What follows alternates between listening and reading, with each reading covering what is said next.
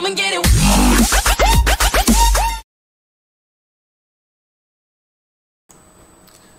So we should be getting pretty familiar with digital, 0 or 1, high or low, D0 to D7, there's ground, there's 3v3, and also analog, AO up to A5. Analog read is 0 to 4095 values. PWM, these pins are PWM, and these ones, that one only if A5 isn't working, that one A4. PWM goes from 0 to 255, servos use that, but anything fancy needs serial. And here's the typical serial is UART, using the TX and RX pins. But there's also SPI, keywords are Mossy Missy's SCK, and another one, which is right there. But we're going to do I2C, and the main keywords here are SCL and SDA, that's data and that's clock. So let's get going. High school robotics, we are doing serial I2C, and at the moment there's only one thing there in INO, so let's go grab that INO and go to particle, create our new app. I'm just going to call it I2C, and let's paste that in. Now basically what it's going to do is going to write on a really small display. And here are the main things, and students have no problem figuring out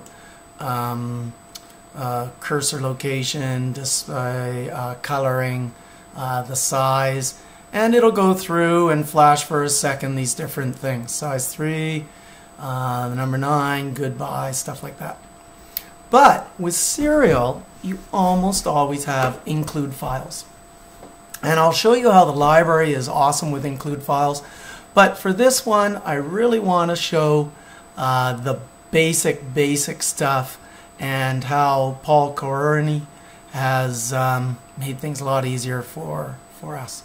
So these are the hookups. Black goes to ground, red 3v3, SDA always goes to D0, SCL always goes to D1. Pretty easy. Once you see SDA and SCL, you know it's I2C communication, and you know the data goes to D0 and the clock goes to D1. Now the problem with serial is these things, include files. So the trick here is to go to Paul's site, and let's go there, and we want to look for these things. So here's Paul's. Adafruit 33D1306 is the file we're looking at, and here are the 4 files. Now what a pain that there are 4 of them. I'm going to see if I can copy.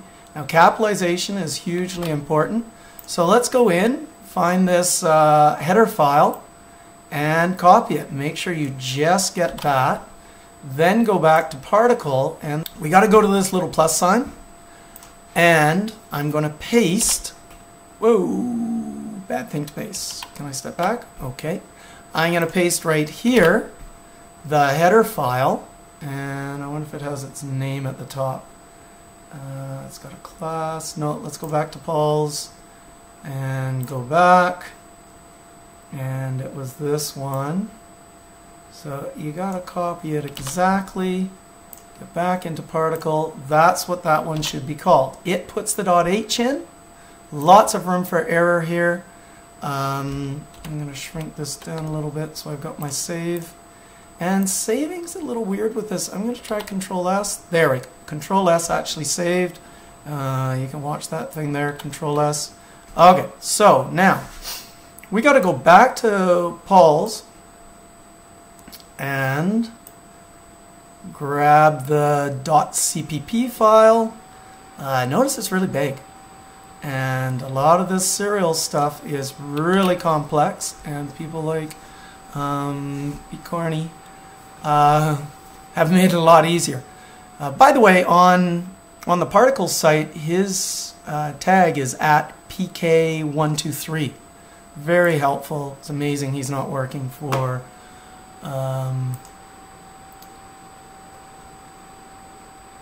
particle. Okay, now here's what gets a little confusing. See, there's my header file, but it's copied, I think, the same file over there.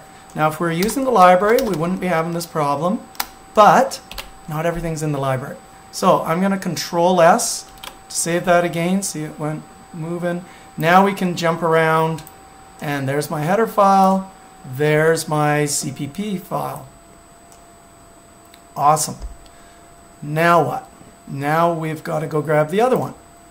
And sorry this is taking a while, but the students seem to have no problem with it. But it is a big deal. You've got to get them, you've got to copy everything exactly as is. What am I doing here? I want to copy that one. So grabbing the name first, because I want to hit the plus sign, paste that name. Now this is the .h file.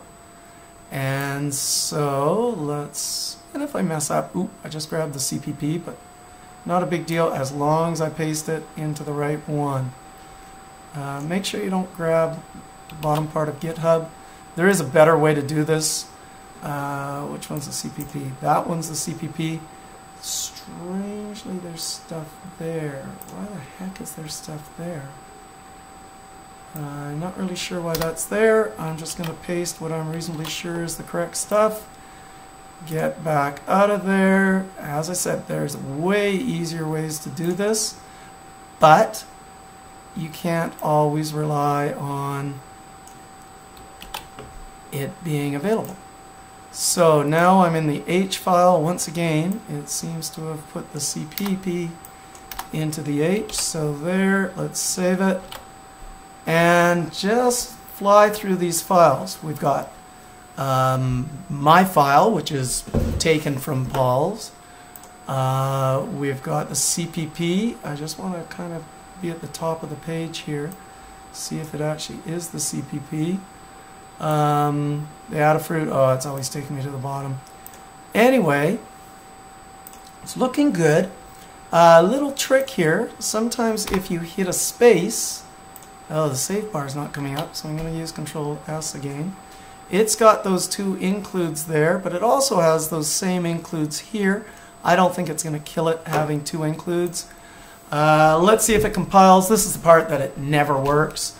That's why it's kind of nice that mine's here and kind of working. So let's go have a look at this. So here I just reset it. We've got the wires coming out of the OLED. There we go. So hello OLED.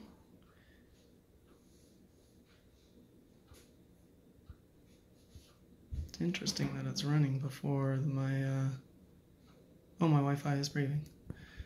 Okay, and there are the connectors. Notice the white goes to D0, the yellow to D1, and then we've got ground, and then we've got 3v3.